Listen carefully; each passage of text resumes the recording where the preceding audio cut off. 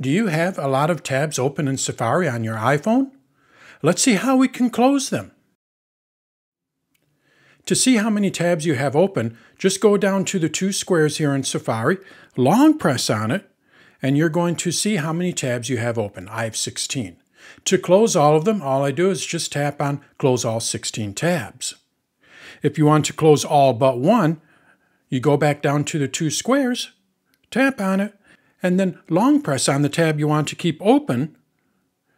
And then what you're able to do is close all the other tabs, and it'll keep this tab open. So that's how you can close all of your tabs in Safari on the iPhone.